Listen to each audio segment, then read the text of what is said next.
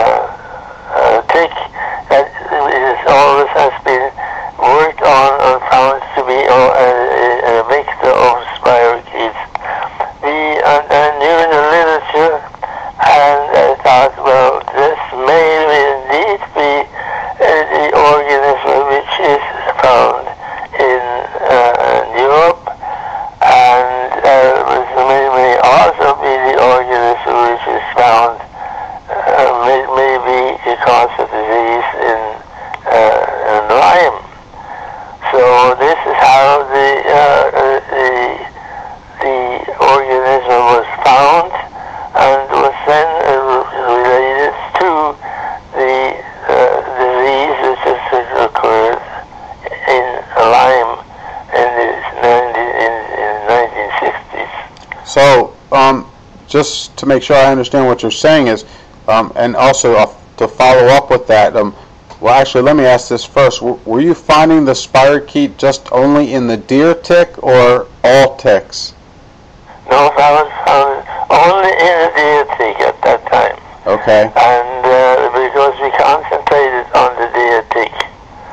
As I said, we didn't find any spotted fever hits here.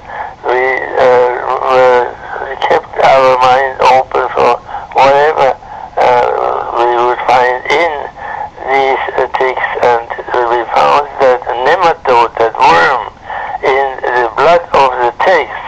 And from there on, we started to speculate that this may have something to do with what has been described long time ago in the literature as tick-borne disease. It was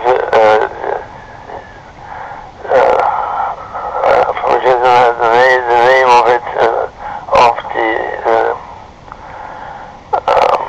of the first European description of what we now call as Lyme disease. Right. So you, which I personally think it's wrong to call this Lyme disease, because it was the localization of Lyme in which this disease did occur, but it's Lyme disease. We got Lyme disease all over the world, and it should be called spirochetal disease or borreliosis, the Latin description. Borreliosis. Borrelia is the agent causes a relapsing fever, and it's now the agent of the disease that was first discovered or first described in the East, in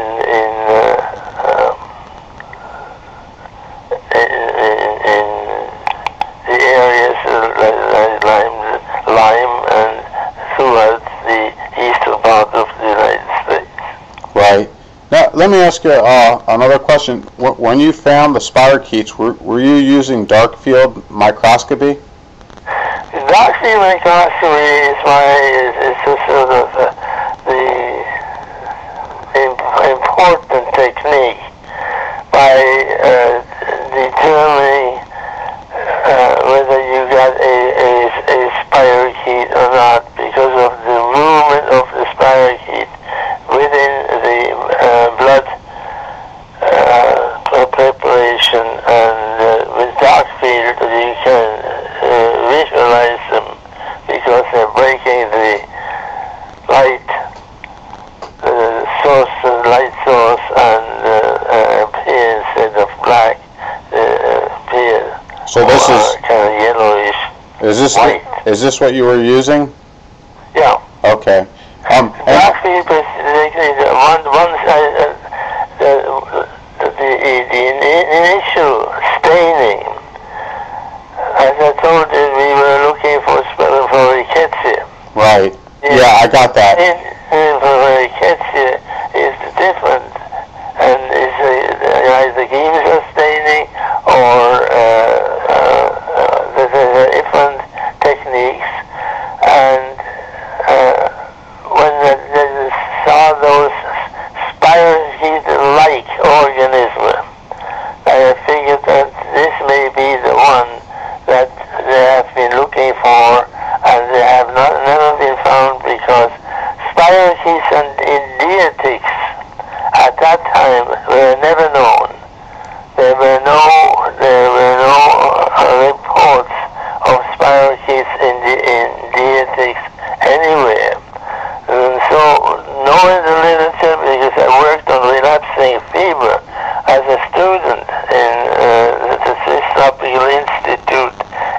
north of Switzerland. I knew how spirochetes looked like. I knew what they did in the blood smears, and that is at first it was relapsing fever that I was worked on, and the thesis wrote about the development of the spirochetes in the relapsing fever tick.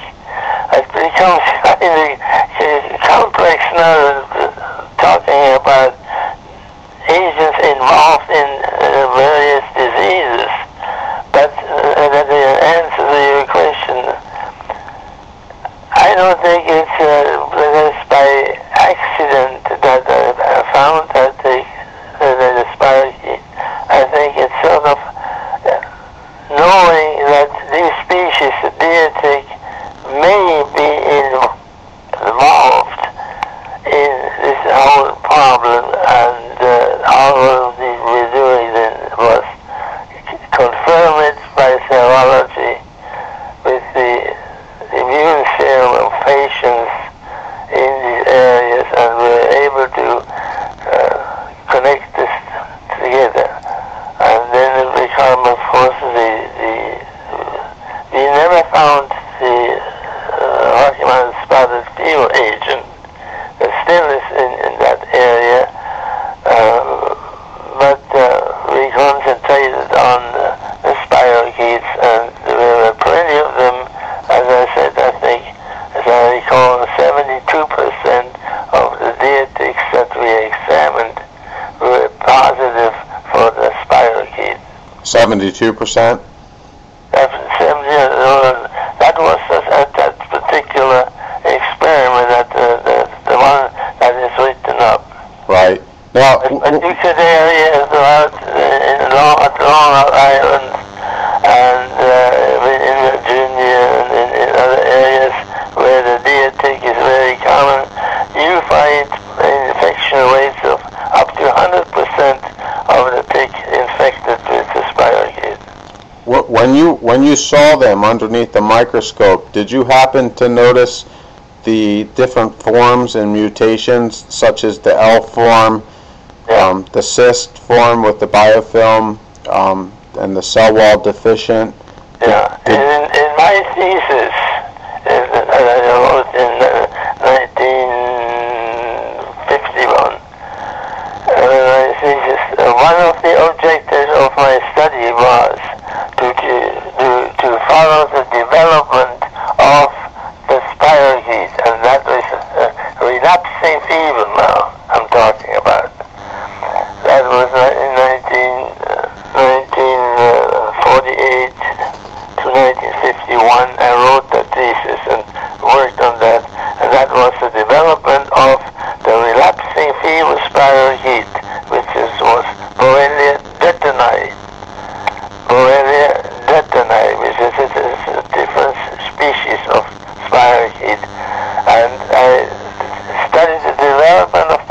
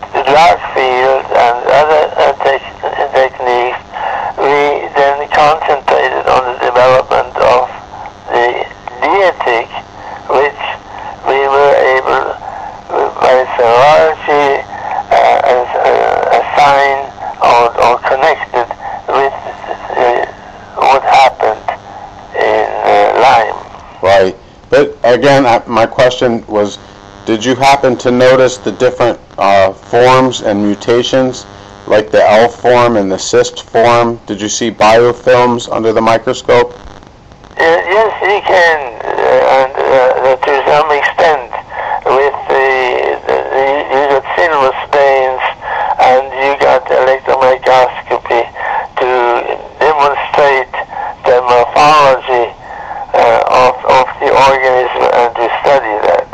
Now, as far as more recent development in electron microscopy, staining electron microscopy is concerned, we didn't, at that time, didn't have any access to it. And my thesis in the 1950s on relapsing fever to study the development of the organism as much as we could using dark field microscopy and other staining procedures. Right. But we did not have access to the most sophisticated techniques that are now being used to develop, to demonstrate the development of the Willy Burgdorfer in the tissues either of patients or of ticks. Right. Now, but again, so I still don't understand if I understood you right. Did you see like the spirochete go into L form or cyst form or biofilm formation? Yes, yes, you can do that. You can do that, but with the dark field to some extent, but you cannot do it as specifically as some techniques that are now being used would show you. Right, but back then, did you personally observe those? Yeah, you can. The spirochetes are highly pleomorphic. Right. And you find since, as I told you, I studied the development of a relapsing fever spirochete in its specific tick, Ornithorus rubata. There, the objective was how did the spirochete develop in the tick? And we talked about granules, we talked about the L forms and stuff like that, but not to the same specificity as now is possible to do. Right. Now, here's another question for you. Back then, were you able to see the other infections that today are called co-infections, like Babesia and Bartonella or Lichiosis? Well, this is only recent years. I mean, after it was published by detection of the spirochetes, a lot of people and a lot of laboratories throughout the world started to look at things that they had in their reference stores, knowing what they were, but then you got some hints, and they were also found response by spirochete in various other species of ticks, as well as in locations throughout the world. So wherever you find this 39th grade, within this area you find deer ticks, you may find them infected with spirochetes that may cause disease similar to what was described in Lyme. So you saw 39 different strains of Borrelia? How many? You said 39? Is that what you said? No, at the geographic distribution, it's the 39th grade in which you find the 39. This is the 39th geographic distribution. It's the 39th, or what is it called? Yeah. Now, you were infecting rabbits, is that correct? Correct. And when you infected rabbits, where were you infecting them? And what? How do you infect them? No, like where did you inject them? Like into the brain or into the? No, this is injected subcutaneously. Subcutaneous?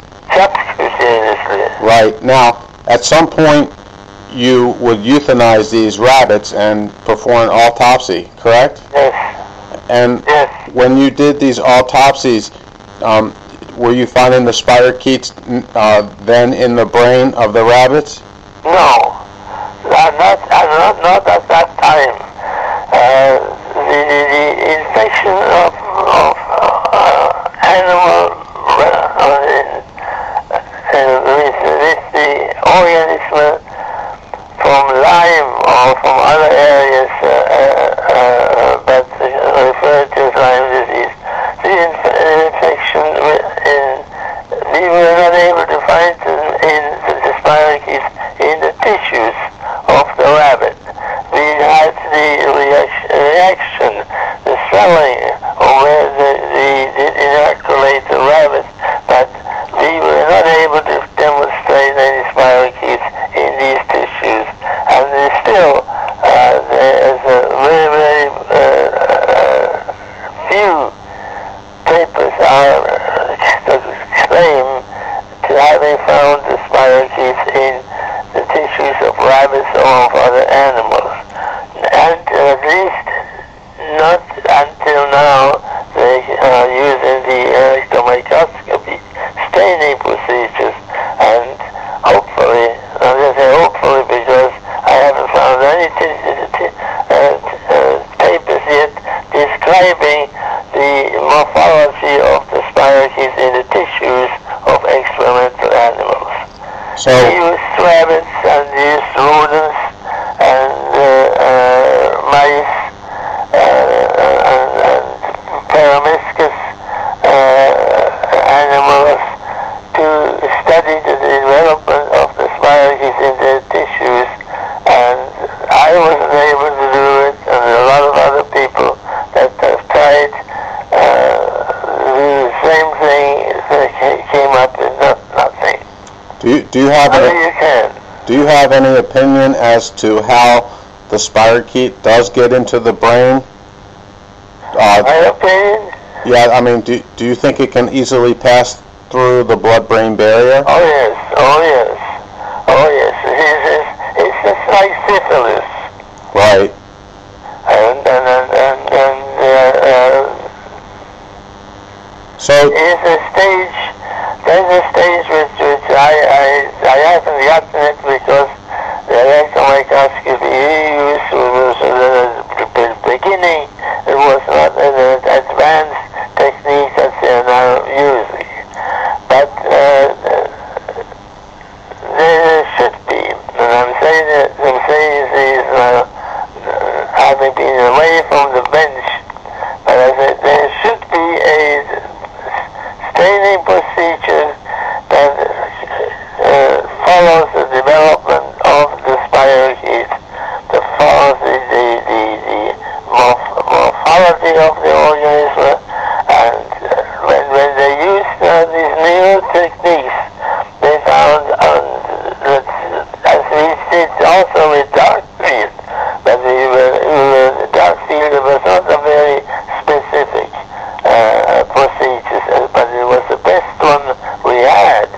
We found long forms, we found granules, which we could consider as possible, the granular development of the spirochetes.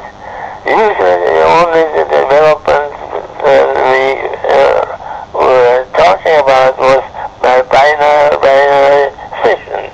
Binary fission of the spirochetes was the only technique that we had, saying, well, there must be something going on more than just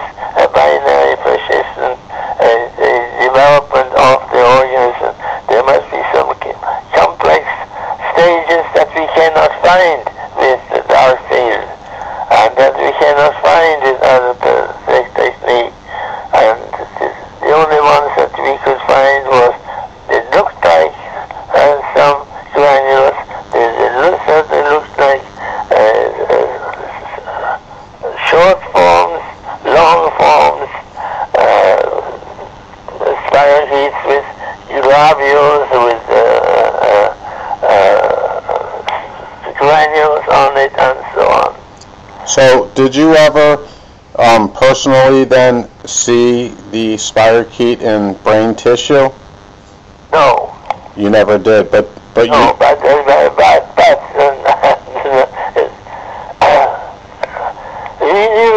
I knew 1948. When I started my thesis in Switzerland, working on relapsing fever, spirochetes. I knew that you got animals infected, that when you take the tissues of these animals and you put them into additional susceptible animals, that you get an infection. So there had to be something in there that you passed on from one infected to a normal animal. That's a stage that we were not found. We didn't find it all in the brain. We couldn't demonstrate. But you knew it was there. Well, it had to be there. There had to be something, and still we're facing the same thing, and that is, what was it? Is it a granular development, or is it just a binary fission into a small forms, and eventually into the normal spirochetal form? The same thing is, syphilis was also the same question a long time ago, and they found the spirochetes, and they were able to stain them, and that was the German work by Steiner that is in the literature. And you look at these pictures, they found by dark field, is anything there from small granules to long forms to anything that you can think of. But with dark field, this all will grow to the same extent, and it is extremely difficult to differentiate let's say, a tissue granule or anything which is abnormal in a tissue to assign this the morphology of spirochetes. That is very difficult to do, and it has not been done by anybody. Right. Until the electron microscopy staining came along. You know, it's kind of funny because if you take Lyme and look at it by itself, and then compare it to these other diseases that you speak of, Lyme does not typically produce the fevers that you see in these other spirochetal diseases, and these other spirochetal diseases that you talk about usually are picked up on quickly because of the because of the fevers. And I'm just because of the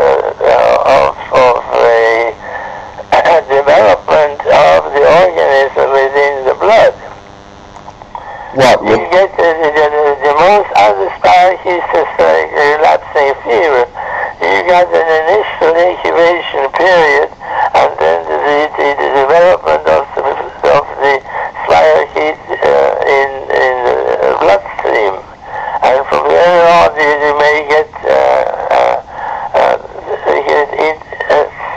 periods during which you cannot detect the spirochete in the blood. And this was called the negative phase. So are you saying that because the spirochete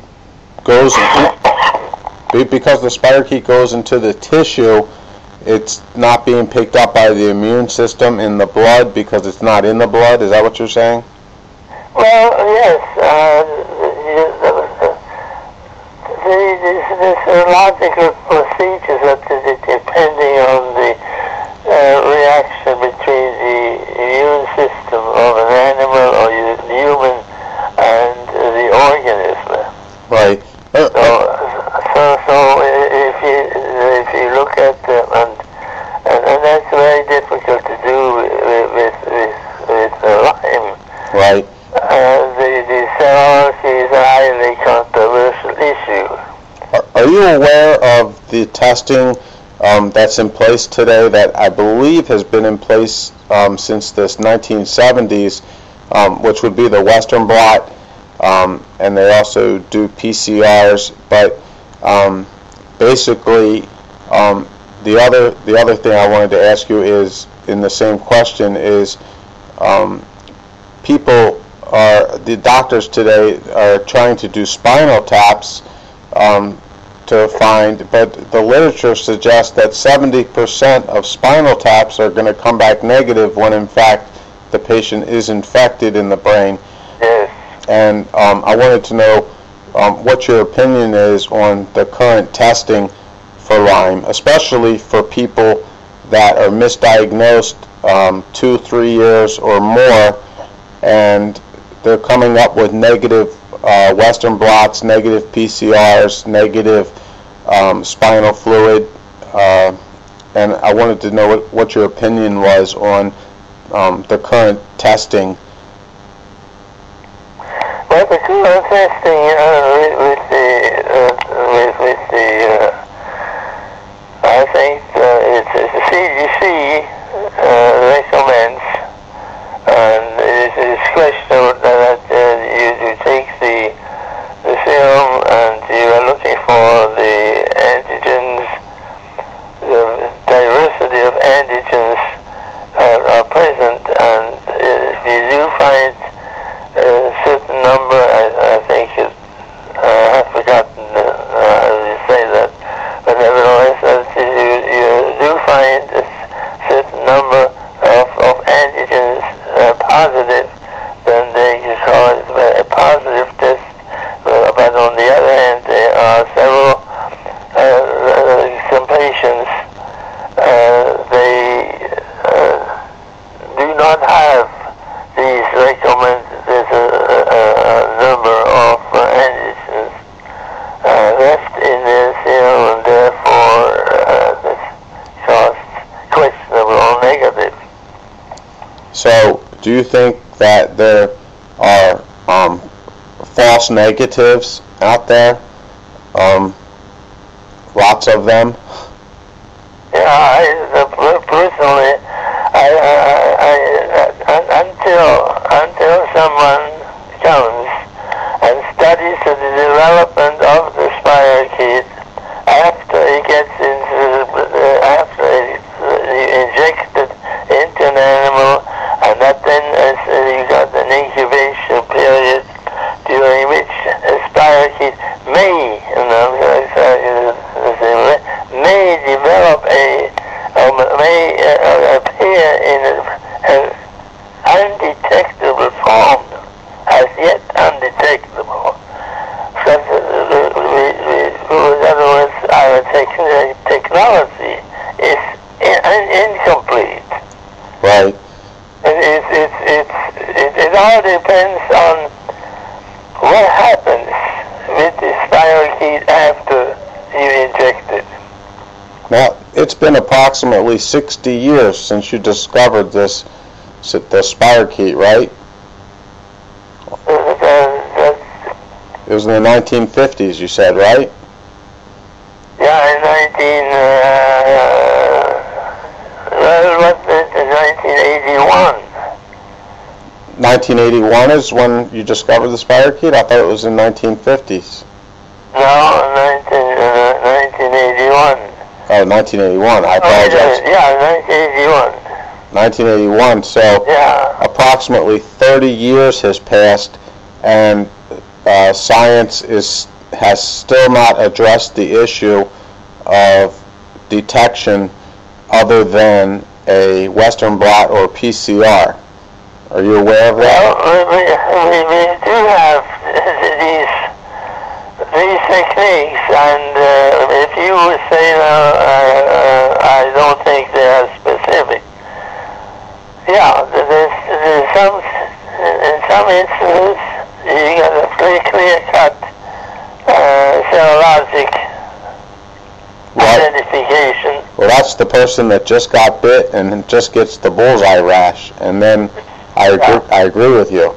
However, patients that are misdiagnosed because of the multiple symptoms that can mimic other diseases, and then time goes on and these patients then realize what they have is Lyme disease. However, the doctors will dismiss the diagnosis because the longer time goes on, the less accurate the test appears to be.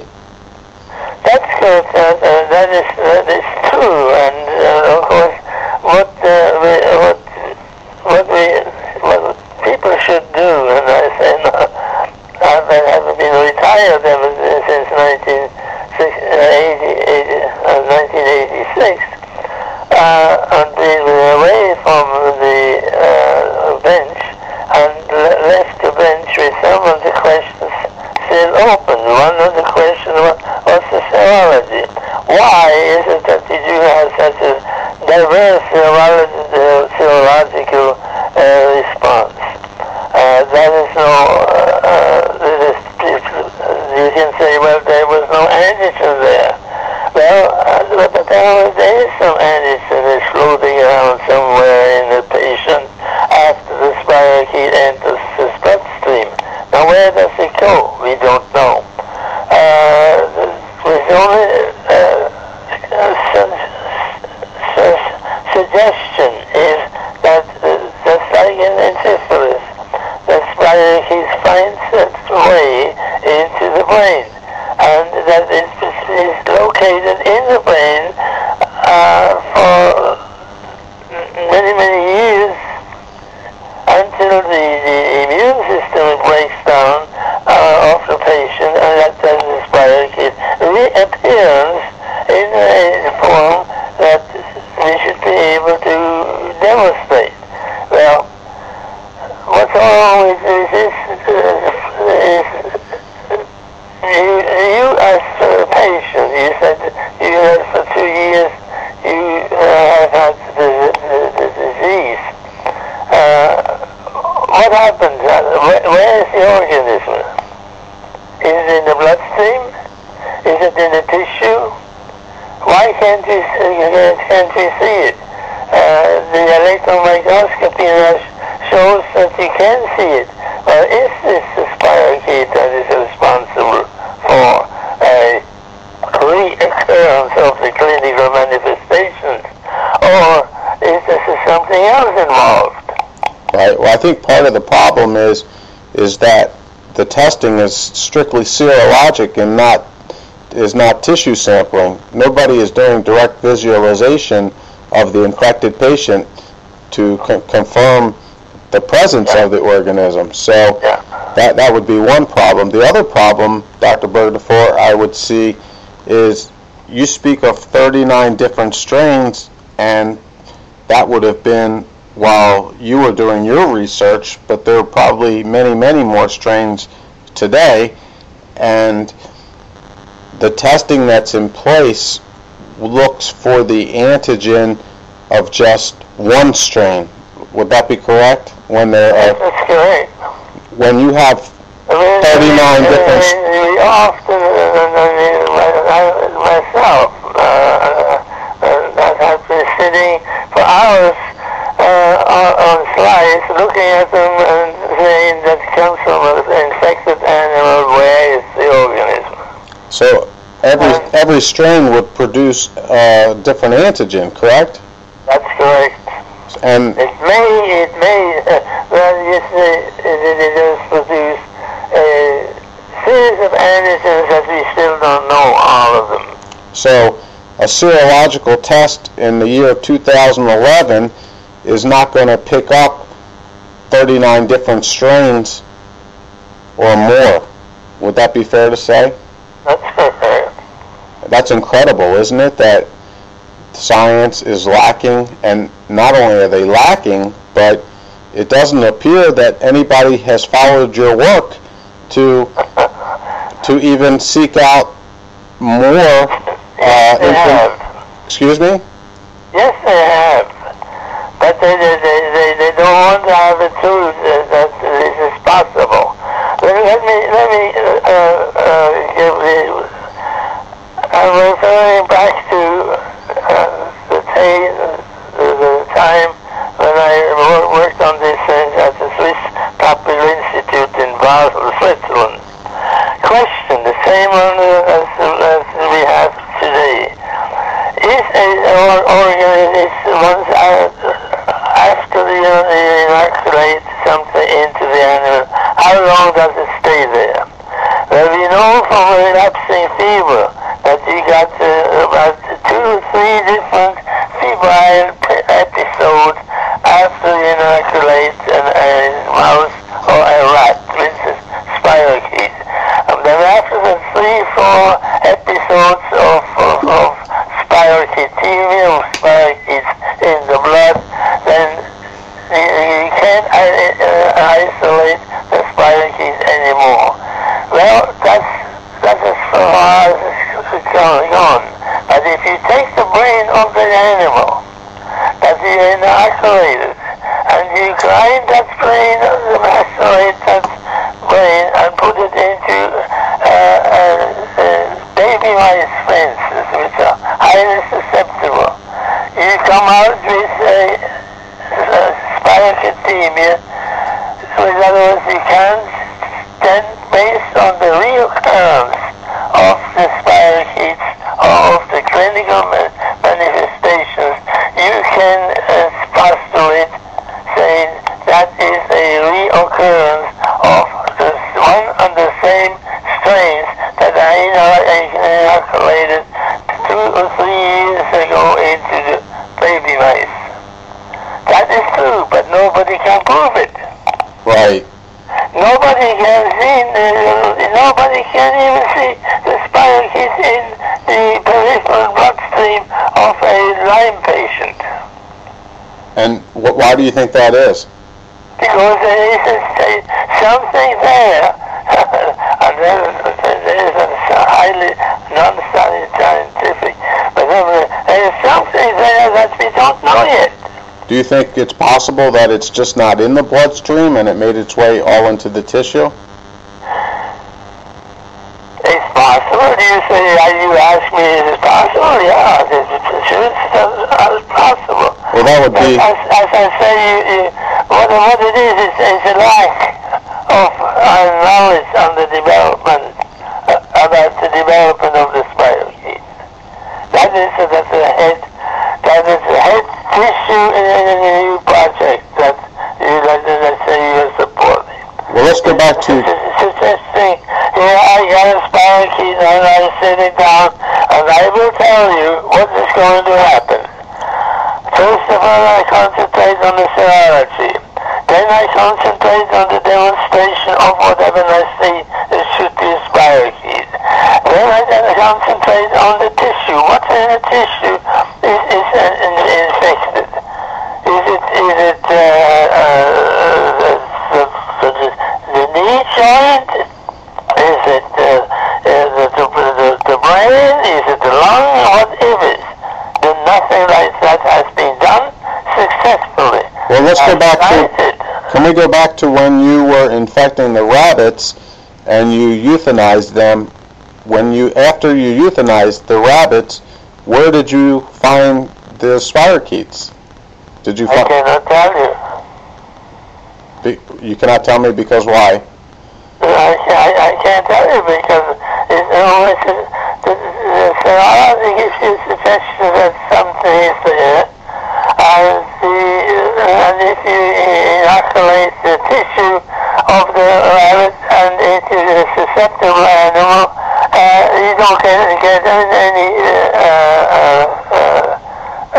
better pictures. You don't get any spirochetes. It's negative, and you wonder where is the organism. So when you would euthanize the rabbits, did you use direct visualization to try and see where the organism went? Yes. And you didn't find it anywhere? Yes, lots of thousands of hours spent trying to figure out what is different in an infected rabbit, in the tissues of an infected rabbit, than a rabbit that has been infected with something else. So now when you're talking about that, you can again your title has to be the morphology of the organism in the tissues. So in these euthanized rabbits, you did blood smears, but you did not find the organism. Yeah. And you did tissue samples, and you still did not find it. But you knew it was there. Yeah. According to your thesis, correct? Yeah. Right. Now, can I switch? I want to switch topics here a second. Are you familiar with the two groups of opposing sides of how to treat this today? There's the Infectious Disease Society of America, and then there's the group called ILADS. Have you heard of ILADS? Yeah. The Infectious Disease Society of America says no matter what stage you're in, whether you've just been bitten or whether you have second or tertiary chronic latent, they say no matter what stage you're in, the course of therapy should be no more than 30 days. And they say if you're still sick after 30 days, they're calling it post-Lyme syndrome, and what they define that is as not active disease anymore, but it's just symptoms that are persisting after the organism has been eradicated. Now, in your opinion, where do you stand on that? Do you think that 30 days of treatment in somebody that's been infected for years should eradicate the disease? If you ask me straightforward, I can answer no. This 30-day limit is 30-day limit on your pocketbook as a patient. So you think it would all come down to insurance company? It all comes down to there has to be something in the patient that he looks like a reoccurrence of the disease. Now this is a process you can only speculate. You can speculate it's in the brain. You can speculate because no one has found spirochetes in the brain like they do like you do in syphilis. Right. Okay. There was way back was Steiner and his German colleagues. They used syphilis material and demonstrated the organism in the various tissues of people infected or of animals infected. The same things you cannot do. At least yet you cannot do it. There is no technique yet that will demonstrate the spirochetes in the tissues of a chronically infected patient, Lyme patient. So if I understand you correctly, are you saying that you believe that 30 days of antibiotics would not be sufficient for someone who's chronically infected?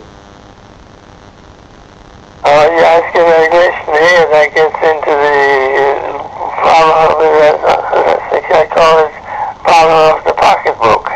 Right, so in other words... I mean, if you got the money to go ahead and So do you think it has to come down? It comes down to the big pharmacological insurance companies and having to spend money, and so that you think that plays a big part in why they say only 30 days of treatment when longer treatment is needed?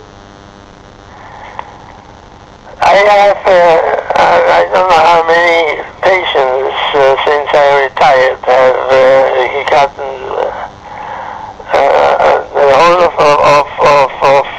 my phone and called me and asked, same thing, Doc, I have Lyme disease 4 or 5 years ago, and I have it again. I got a reoccurrence of the clinical manifestations. What can I do? Because I cannot afford to start the same intravenous treatment. These people are calling you? I beg your pardon? You get phone calls even today about a lot of them. I am not a physician, and the first things I tell anybody, I'm glad to discuss with you the same problem that I have, and leave it with the discussion. Who is? I know of a lot of, not a lot of, maybe a dozen of scientists who have done, have tried to demonstrate the presence of spirochetes in tissues. Tissue smears, tissues, sections, and have come out with nothing. Right. There are some suggestions, suggestions I had, and I can demonstrate very easily with relapsing fever spirochetes. You can demonstrate them, and you can demonstrate them until the clinical course is over, is past. There's nothing in there, and you cannot get them back. But if you have animals that have been infected and maintained for a certain length of time, you can easily get them back, and they certainly get them back in the bloodstream. That is relapsing fever. Right. Lyme is completely borreliosis like Lyme is different. You got an initial infection, which say you can treat them easily, and apparently you can. It's easier with antibiotics during the first 30 days. Therefore, 30 days treatment is sufficient to heal a patient. Apparently, this is not true. Why not? We don't know. Because we got clinical manifestations reoccurring. Right. Are you aware of the legislature, that the laws that have passed in the recent year in Connecticut, where they passed laws for insurance companies to pay for extended treatment? No, I'm not aware of that. Yeah, it's being done now in Connecticut, and other states are also trying to add this in. I think, part of the problem, even with long-term antibiotics, is that because of the morphology and mutation of the spirochete, the antibiotics are not even able to get at the bacteria. Did you ever have a chance to use antibiotics on the spirochetes under microscopy to see what was effective and what was not? Yeah, I haven't done that, but my colleagues have, and in the literature it is. So that spirochetes, how are they being affected after so treatment? And that is the problem that we can get with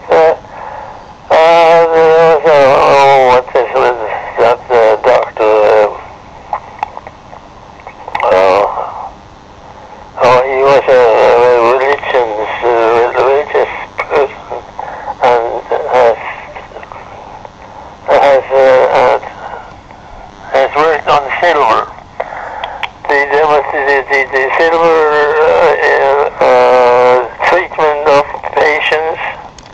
referring to colloidal silver?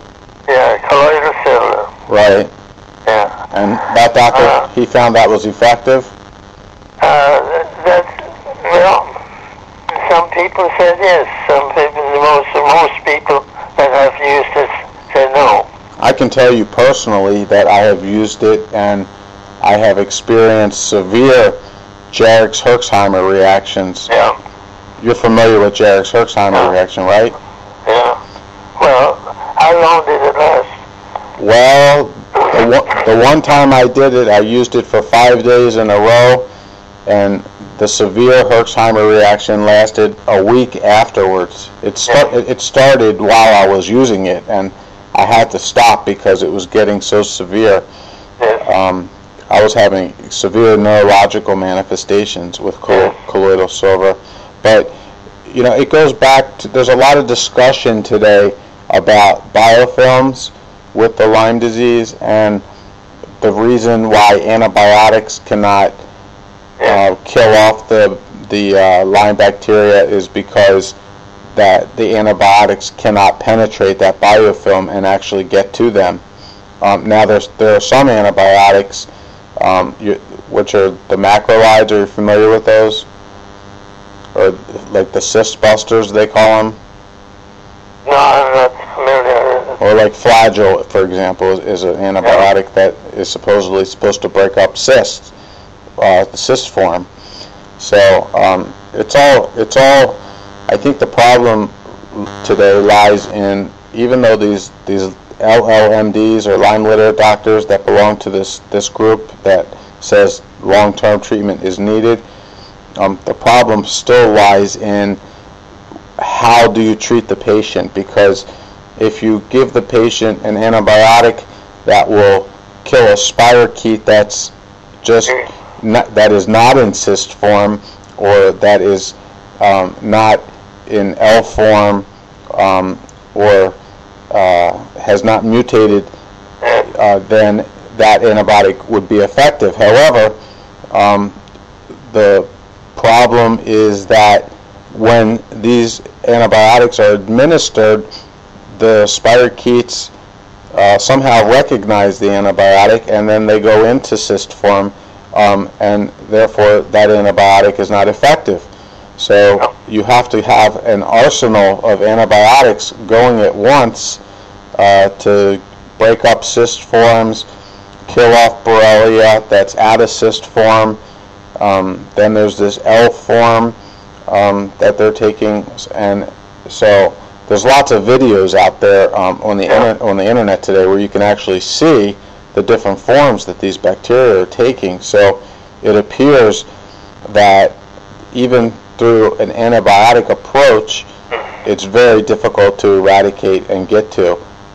Now, personally, myself, I'm using alternative medicine. I'm using something called SALT-C protocol, and I did a year of IV antibiotics, and I did not get better at all. I actually got worse. And so I'm using high doses of sea salt, or Himalayan sea salt, and high doses of vitamin C, the vitamin C to boost the immune system. And the salt, I don't know if you're familiar with salt therapy, but it's been used for thousands of years to treat lots of illness. And I'm familiar with it. right, so I'm using that, and also the colloidal silver and some herbs. And you know, it just came to me earlier in the conversation. You spoke of the nematoids that you were finding as well, and how much of a part do you think that parasites play in this infection as well?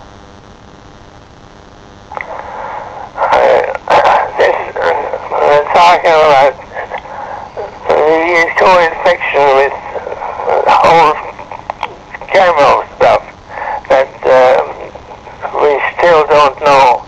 We have a little bit of an idea in a few cases, but well, if you saw nematoids in it's a mycofilarium. Right. Now those were also getting, when someone's bitten by a tick, they're getting the mycofilarial worm, as well as the spirochete, correct? Yeah, it's possible. So those worms will lay eggs, and the hatchlings will produce more filarial type worms, and it potentially can cause yet another problem, correct? Yeah, I mean that's where this filaria are not the only ones. Any of the patient of the pathogens that gets into some time towards its development gets throughout the blood system and can go into the various tissues. You are looking at a multitude of possibilities that we are talking about the Willy Burgdorfer. And the only one thing that one can make a suggestion is what we need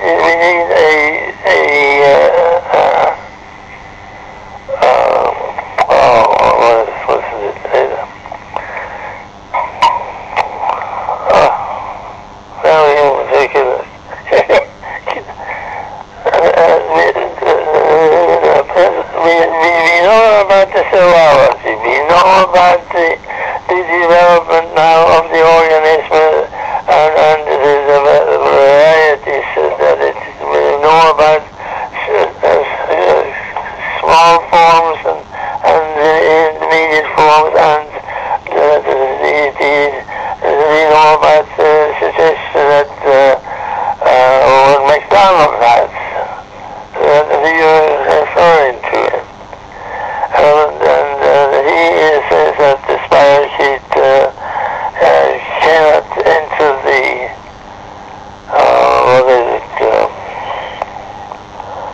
cellular structures.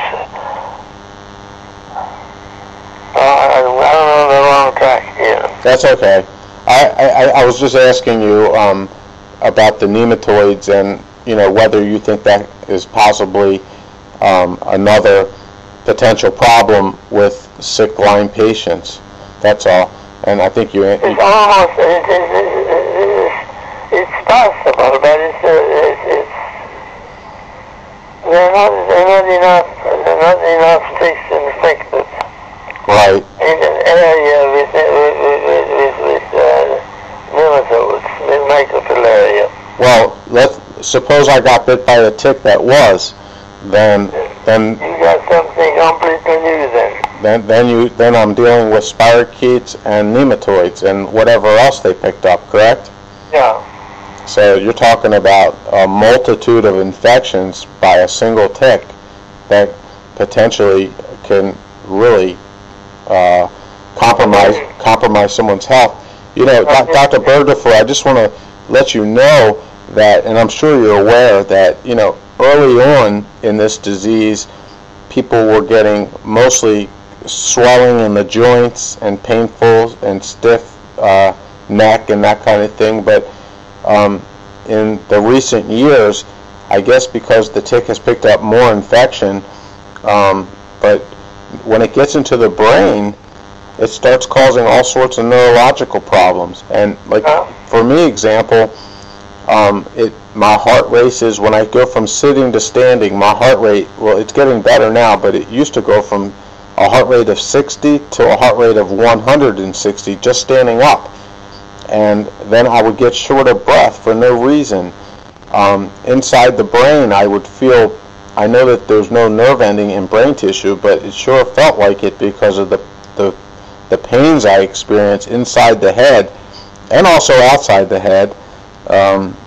And it affects our vision, and it causes Bell's palsy with a lot of patients. It affects our thyroids get affected, and pituitary glands and hypothalamus, and so we have all sorts of problems with regulating body temperature and problems with emotions. And how is your walking? My walking is not bad, except that I get out of breath when I walk. How is getting out of the chair? It's not a problem. But again, I get crushing fatigue, and I'm always cold, and I have lots of issues with balance. I feel off balance all the time. Yeah. And I mean, would you agree that when it gets into the brain, it can cause all of these problems? Yeah. And, you know, the doctors, a lot of us, we go to see a doctor because we're having these crazy symptoms, and they all say, you need to go see a psychiatrist, you're depressed. Yeah. And now, you're talking to someone who has half of the clinical manifestations in my body. you do yourself? Yeah, maybe due to spirochetal infection. What did I have? I have serology is 124 positive against the variety of antigen. That's not. But what have I got clinically? I got difficulties in walking. I got difficulties in getting out of a chair. I got difficulties in keeping a straight line. If cops would pick me up, they would say, you're drunk. You're drunk and sailor. Do you experience... all these minor stuff that it starts to be associated with what?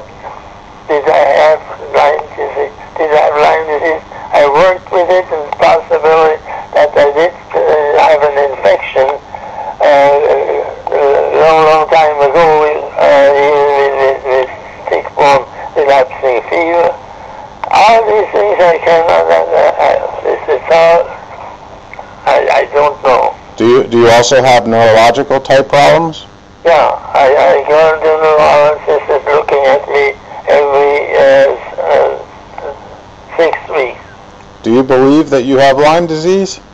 That's what he says, and I haven't. I don't have any title. But do you believe that you do have it? I don't know. Well, okay, if you don't talk about Lyme disease, talk about it. Have you ever tried to treat it with antibiotics? Oh yeah. Did you yeah. Did you experience Herxheimer reactions? Yeah. You did. Yeah. Well, wouldn't that be consistent with the active infection of Lyme disease? With an infection, let's say, yes, it is an active one over long periods of time. I don't know. I cannot tell you. Well, It's getting worse. When it's getting worse, according to the neurologist, it's another age is getting up there too. well, of course they're going to say that when they cannot find the serology, right? That's exactly. That's also if you go to the doctor and say, doctor, I got Lyme disease. If I was practicing physician, and then you will come, I would have to say, well, I'm glad that you got Lyme disease, but that you don't come. You see me, you don't need any treatment anymore. That's true. You said you got Lyme disease. That is so amazing to me that the man that discovered the bacteria cannot even get proper treatment for himself. I feel for you. I had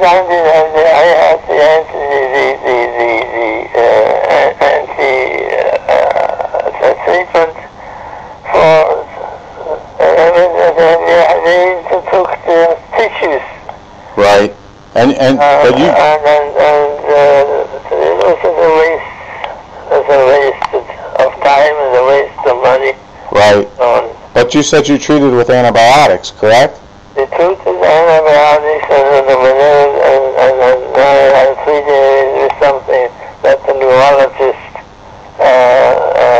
tell me I have to have. What is that, if I can ask? I don't even know what it's called. Is it a pill or an IV? It's a pill. Right. I was wondering if it was glutathione. They use that a lot. But I think, Dr. Burgdorfer, you've answered probably all the questions I have for you today. I really, really, really appreciate your time. You're just a wonderful person, and it means a lot to me that you were able to spend this time with me on the phone. What we have to have,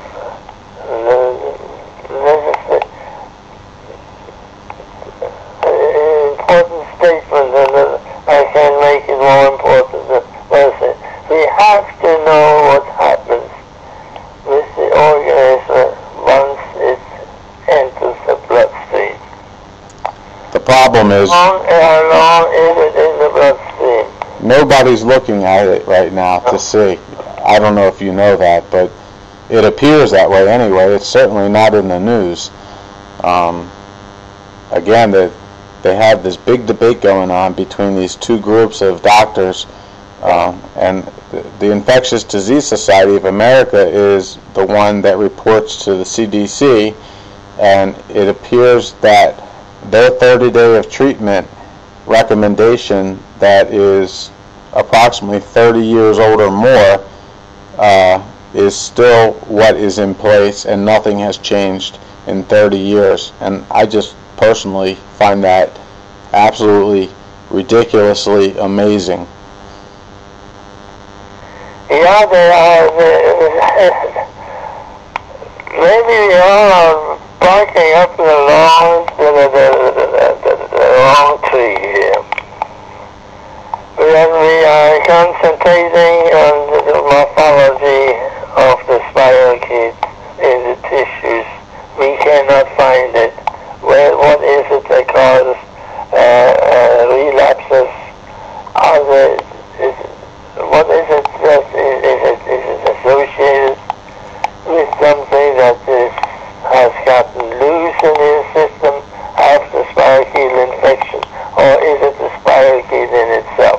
It's got to be there, Dr. Burgdorfer, because it's got to be there, and I only say that with confidence because all of us that are treating, whether it be antibiotics, alternatively, homeopathic medicine, herbal medicine, all of us are experiencing severe Herxheimer reactions with the treatment. When we stop treatment, we have a baseline that we go back to. Sometimes it improves. However, the Herxheimer reaction is a sure sign that we have active infection, and I don't think anybody would negate that. But you have a breakdown of the organism. Exactly. And the other problem, of course, with most of us is that our detoxification methods in our bodies are not working correctly either. So the spirochete, when it is killed off, is releasing toxins that we cannot get rid of effectively. And I think that if we could, then we probably wouldn't feel so sick. It may just be the presence of the toxins themselves, because the spirochete life cycle is, 28 days? Is that correct? Yeah. So you constantly are having natural die-off without any kind of treatment, and that's why I think people are feeling sick from a baseline perspective. But anyway, listen, I won't keep you anymore. I really again appreciate your time, and I just, I think when we started the conversation, I just wanted to let you know that, I record these, and I just wanted your permission that I can share all this with my group. Yeah, no, I have nothing against it.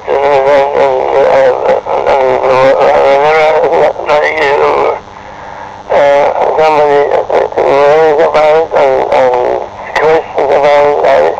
I wish I could go back to the bench. Right. To do some work. What would I work on?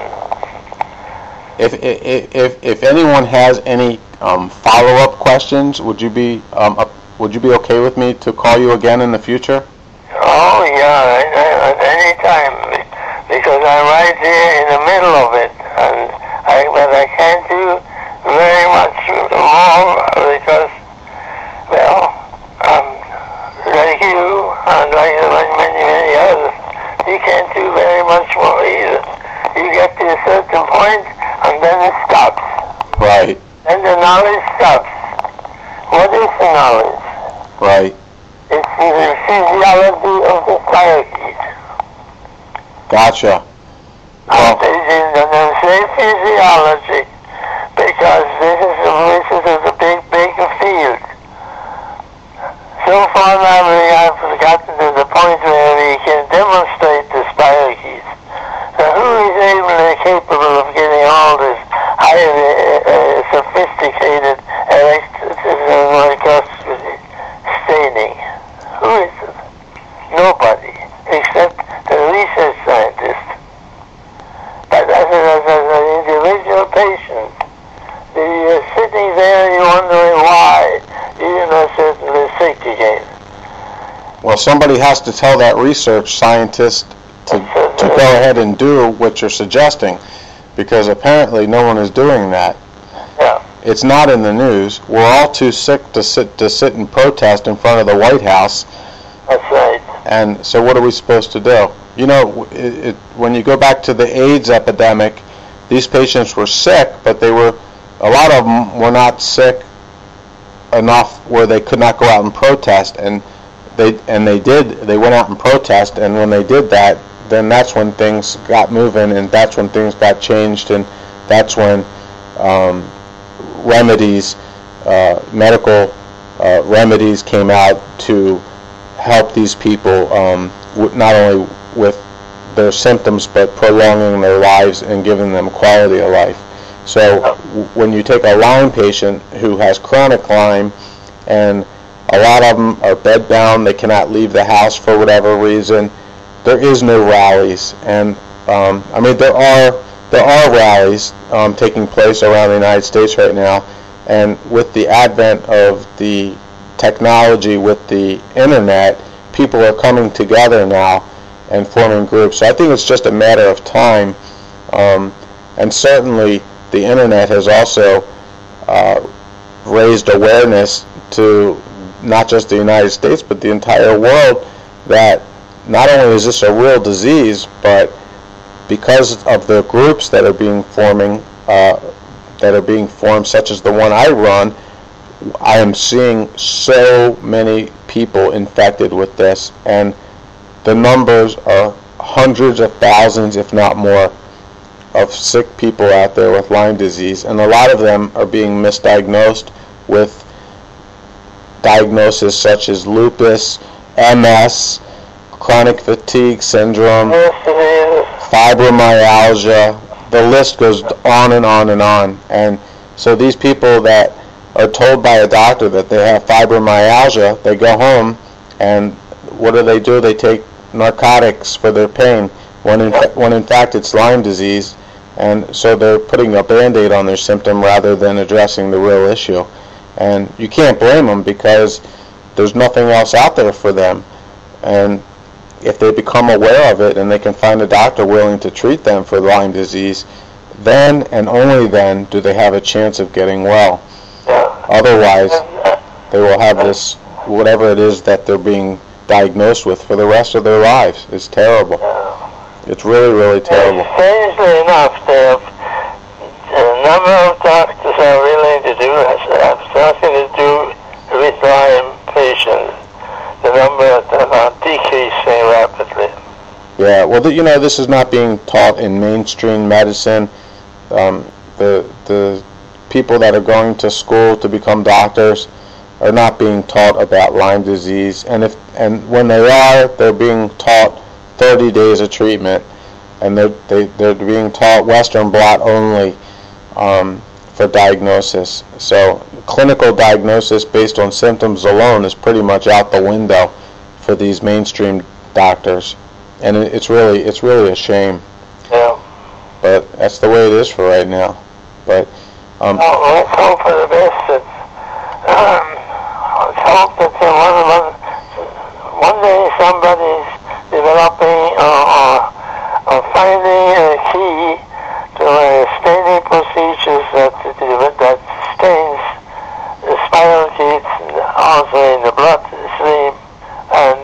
other things like the brain or brain-related tissues? Well, there's enough people out there like me that will make sure that does happen. I've been a registered nurse for 18 years. I've been out of work for the last 4 years because of this. And before I had to stop working, I was working 12-hour shifts, and I was working in emergency rooms and shock trauma. And you have seen probably a lot of things like that. All of a sudden, one day I woke up and I had crazy symptoms, and I had to take a leave of absence, which turned into a long-term disability. And I was hospitalized 5-6 different times. I had a brain catheterization, heart catheterization, just a multitude of tests where everything came out normal. I had about 8 or 9 MRIs, probably 15 CAT scans in my head, and every time it came out normal. Yet I had symptoms that were consistent with neurological Lyme disease. Now, just to finish up, I just want to emphasize, and I'm sure you'll agree on this, a CAT scan or an MRI is not going to pick up on an organism that can only be seen under 10,000 power microscopy. So it's not surprising that these results from these scans are normal, but it is what it is for right now. So again, I thank you for your time, and you're welcome, and hope the best for you. All right, Dr. Burgdorfer, you take care, and I will. Get yourself checked out for Lyme, right? Yeah, they all say the same thing to me. Said when I hear my colleagues, go ahead, get another blood test, we'll find out. Well, once to 124 is the title, the positive title, and that's the only thing I have. Yeah, 124? Yeah. And that's positive, but they still say you don't have it. So what do they say? What do they say you have when you have a positive 124? Well, I'm not familiar with 124. There's so many different bands. Yeah. But if you have positive 124, what are they telling you? It doesn't mean anything? Doesn't mean anything. Unless you're talking about other diseases come the longer you get older. The fact that you can't do this and this is because of the nerves problems. That would make sense because it's not specific, that probably that band, and again, I'm not familiar with it, but certainly you take, if there are other diseases that they're saying it could be, well then you have to take your symptoms and put it with that band and say, does this match up? And the only one it really matches up with, from what you're telling me, sounds like Lyme disease to me. Well, quite a few of them. Yeah. Well, good luck to you on that. And like I said, if I have follow-up questions from the group, I'll certainly entertain you with them, and I appreciate you spending all the time you did with me today and your invitation to call you back. And I may be taking you up on that. Yeah, and if you do get opening up somehow, if you to the results, let me know. I sure will. You take care and have a great day, Dr. Burgdorfer. Take care.